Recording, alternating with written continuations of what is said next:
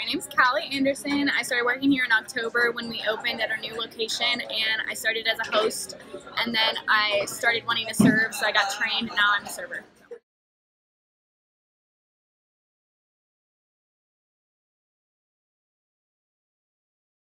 I think Kobe stands out just for the fact that it's a brand new building. It looks really good. It's well maintained. We have a really fun staff, and we have a really good wait staff that are really talented and really passionate about the business. I think that's what makes it amazing, is that it's literally a family, and like all of us love each other, and we just want to help each other out to make the business succeed.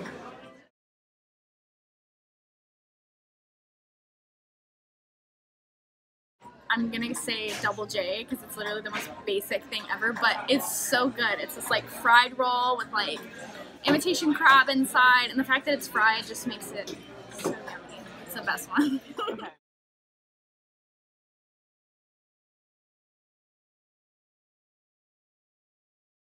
I think Kobe appeals to Texas State students because we have a really good sushi deal at lunch, $12 for endless sushi.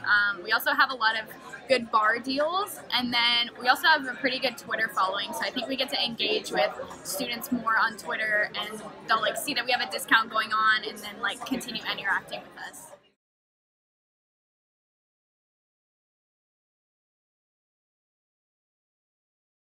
I think it impacts it well because honestly our manager's pretty young. He's like 28, so he like understands this generation and like how we respond to social media. So I think he uses that to his advantage to connect with us. And then it also helps that our wait staff is very active on social media, so we can kind of like share that with our followers, and that's how we have such a big following.